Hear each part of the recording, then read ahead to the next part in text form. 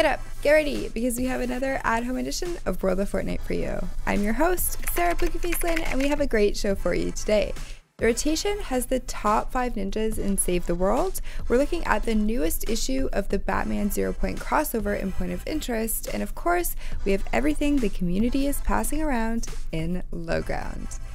The rumor mill is at it again. This time, it's saying Fortnite might be adding an OP gun to the loot pool. Data miner HypeX put out a tweet that found an unreleased weapon named Bad News. Speculation is that it's the return of the Zapatron legendary sniper rifle, a gun that was so overpowered that it was removed very quickly back in 2017. No idea if it's true or not, but if it is, watch out, because the real Canadian sniper will be coming for you. Alright, let's keep this show rolling because it's all about ninjas in the rotation.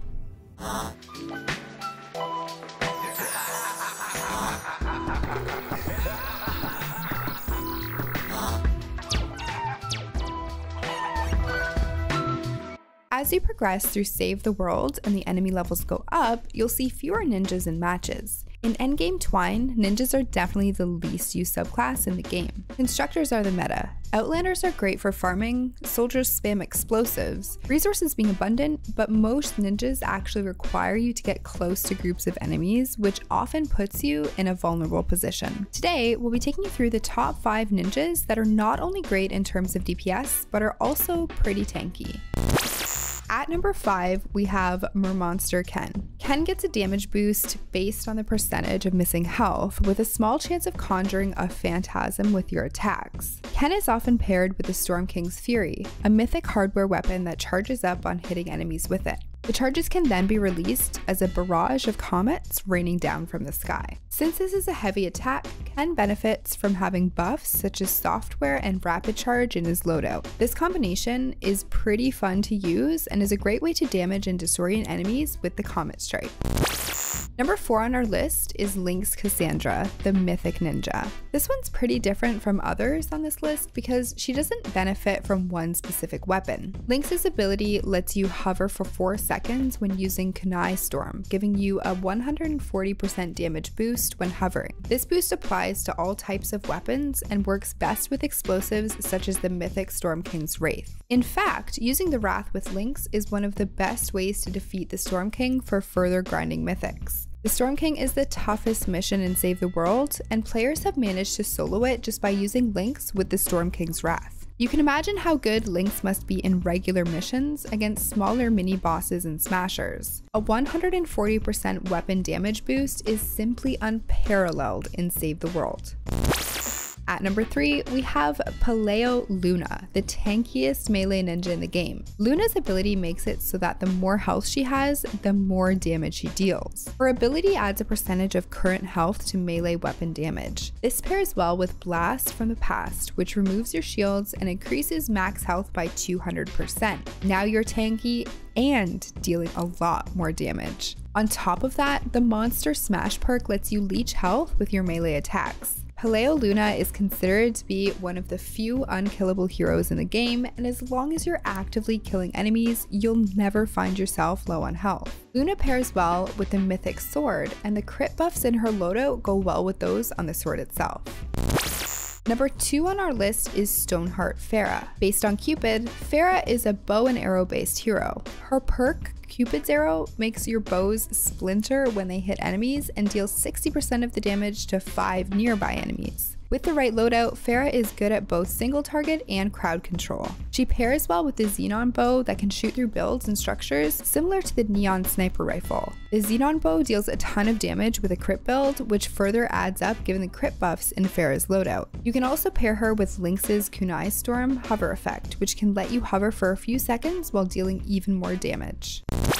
At number 1, we have Anti-Cuddle Sarah, the best crowd control hero in the game. There have been times when defense missions are failing badly, and the player using Sarah was able to win the game for the entire team. Sarah's signature weapon is the ear splitter, which was definitely meant to be used with her. When paired with the right hero loadout, the ear splitter's heavy attack sends most husks around you dancing, while also dealing damage, healing you, and recharging your energy as you get kills, which means that you can infinitely keep spamming it as long as you're surrounded by husks, allowing you to be a trap tunnel all by yourself. Sarah doesn't do much to smashers or mini bosses, but the trade-off is worth it because she can easily solo entire encampments on her own, even in PL 160 missions.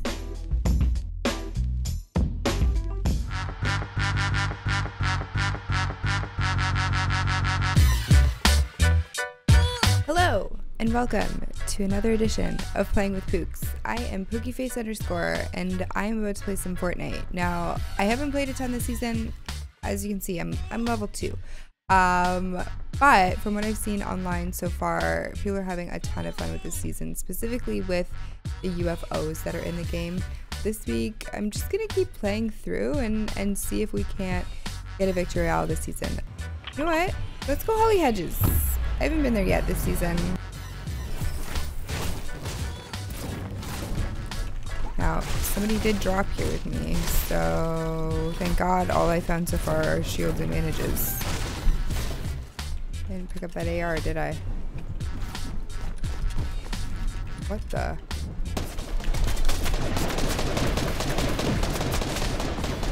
Help me, I'm poor!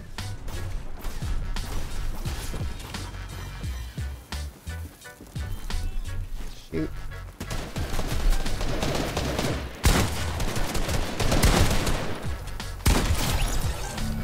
Leave me alone! Guys, why can I not see this guy sniping? Is he over there?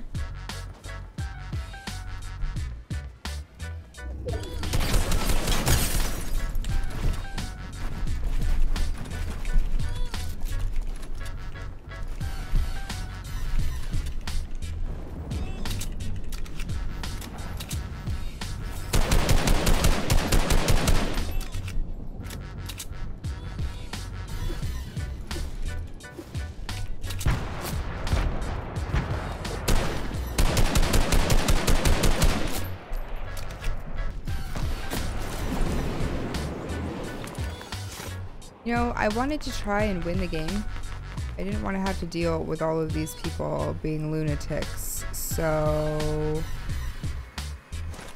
I'm not gonna.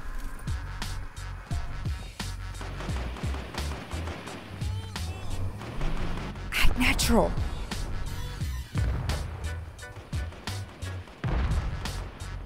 Everything's on fire. What the heck?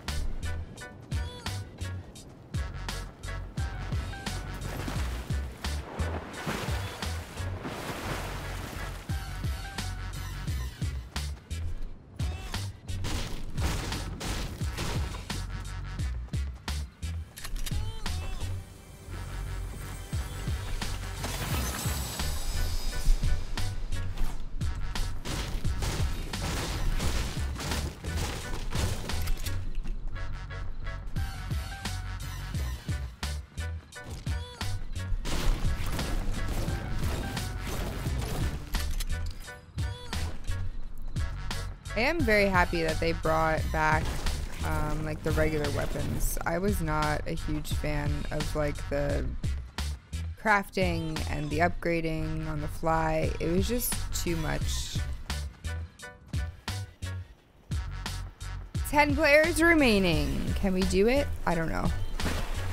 It's a big ask. As the sun rises over the marsh, PookieFace_ spots her next victim. And I don't have enough mats to remotely come close to tarping out to where I would need to be.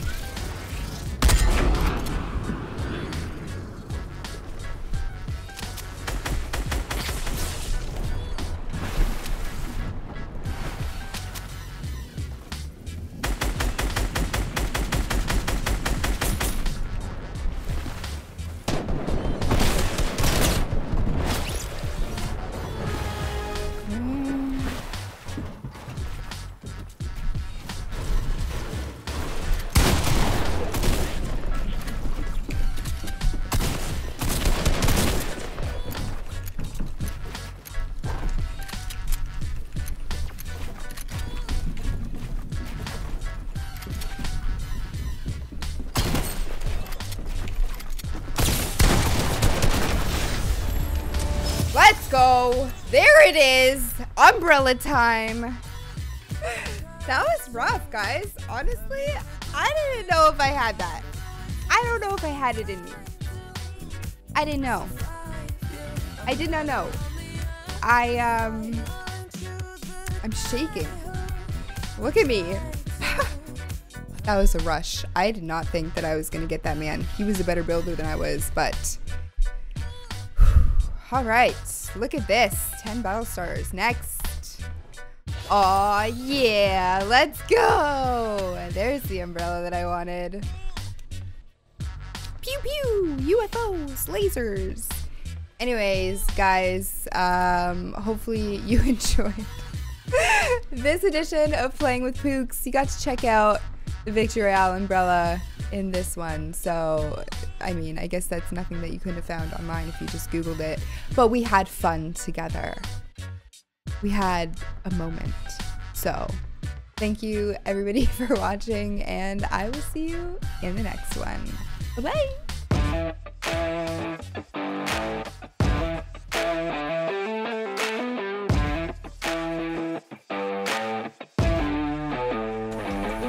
Oh, no launcher. No. I see him. Yeah. Ooh! Told you. Snipe in the face, yeah?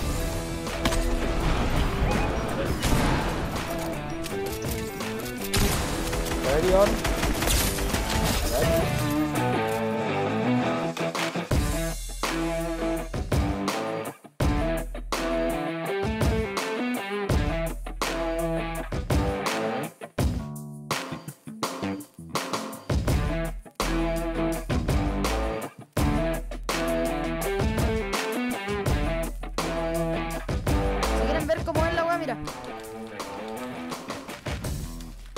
Mira, con eso les digo todo, hermano. ¿Cachai el piano? Si lo cacho. Con eso digo todo. ¡Ah! ¡Ah!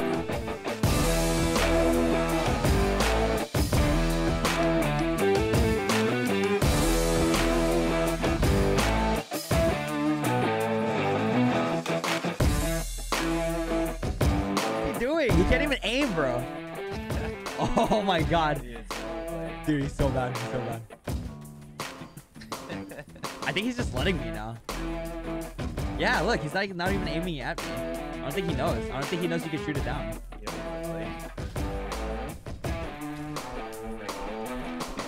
Hit him, hit him. Hit that. Oh! Oh! What the? The word!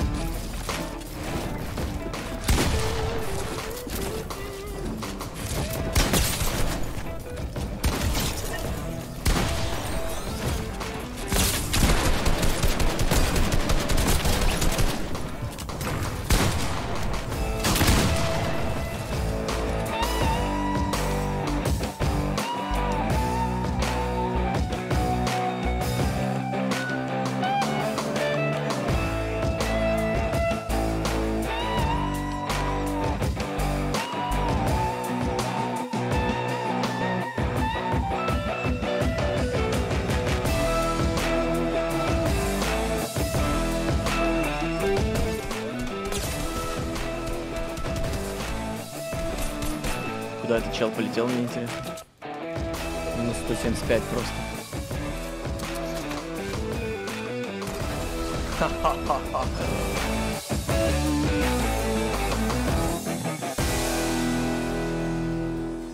As much as hot drops always seems to brighten my day, nothing makes me smile quite like some good old Flowground content. First up, Mojave 730 gets the win with a helping hand.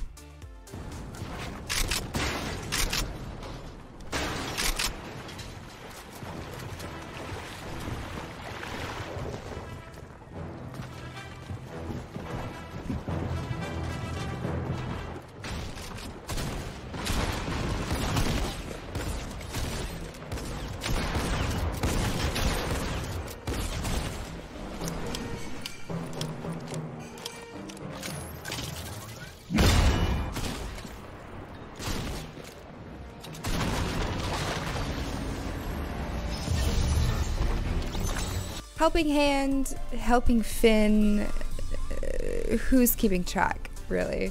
Next up, Bigaboo14 thinks they may be the worst UFO driver you'll ever see.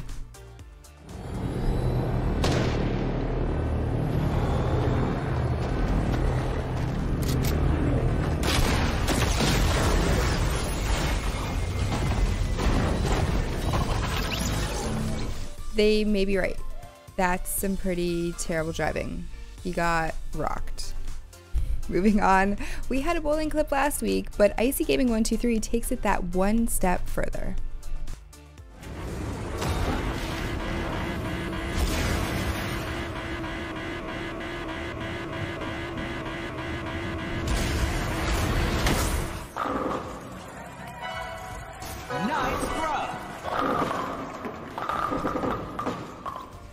Sign me up for the LTM, but I want to be able to play it on mouse and keyboard. Bowling on the Wii, honestly, hurt my arm. I'm pretty sure I have more muscle development in my right arm because of that game alone. Next up, Gab1237 wants to talk about UFO hitboxes.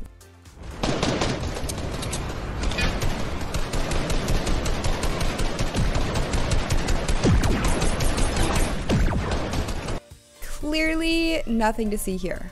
Working as intended. Finally, Fortnite Bambi 10 uses their brain while UFO dueling.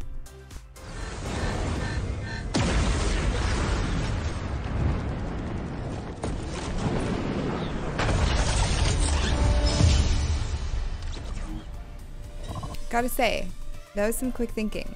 Kudos to you. I loved this edition of Low Ground. It was out of this world. UFO content? Alright, moving on. Point of Interest gives us a look at the latest issue of the Batman 0 Point crossover.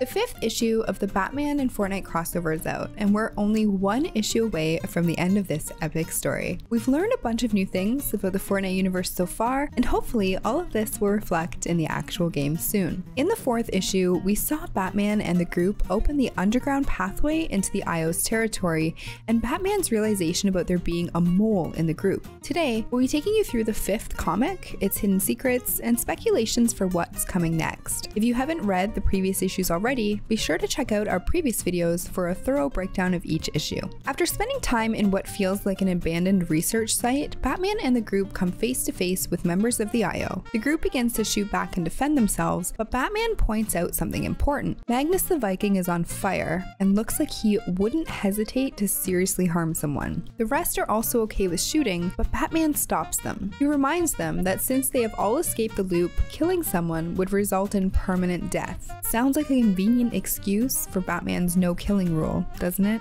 So we do not kill. Batman then takes a look at one of the knocked out guards and recognizes him from the loop. It surely looks like Jonesy, or rather, a snapshot of Jonesy. I say this because in a previous season, Chaos Agent has done something similar by recruiting snapshots of EGO members and other outfits and getting them to work under him. In a conversation, Batman also confirms that Fishstick did not survive his injuries and has died.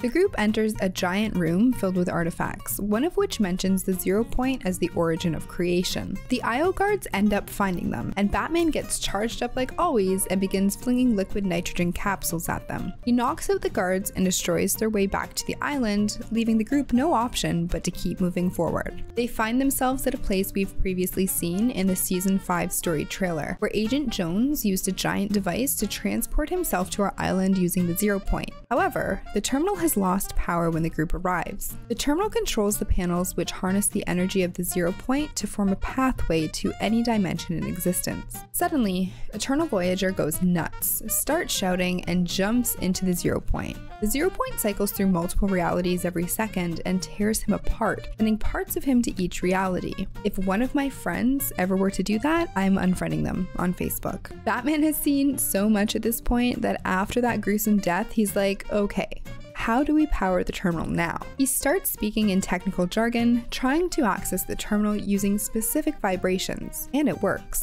Even Renegade Raider is so tired of everything. Escaping the loop too early, not knowing what the island is, wanting to return to her own world, and kids constantly tweeting Epic about returning her to the store that she's like, I don't care how risky this is, I'm getting out of here immediately. She succeeds, jumping in as soon as she gets a glimpse of the version of reality she's from. Right after she leaves, Batman notices some inconsistencies in the story and figures out who the imposter is. He accuses Deathstroke of killing Fishstick and using the group to find a way out. Deathstroke doesn't even deny it, and after a brief fight, suggests a truce instead. Everyone escapes back to their own reality using the 0 point, leaving only Batman, Catwoman, and Deathstroke, who ends up betraying them again. He uses a rift to go to jump back to his own dimension, calling it a compass that can guide him home. Catwoman disarms him before he jumps in, but now she is stranded in the Fortnite world with Batman. This gives us more information into the nature of the rifts. Back in season 6, Jonesy used one of these to summon the leader of the 7 by simply chucking it into the 0 point. I have to be honest, I'm actually pretty impressed by how much lore we're actually getting out of this Batman crossover comic, because a lot of the time with these kinds of crossovers, they're usually just throwaway stories. So big kudos to Epic and DC for putting together a really cool crossover story. That about does it for me, but for more of our content, check out our YouTube and Twitter channels at Squad State. Thank you so much for watching, and as always, here's your Victory Royale with cheese.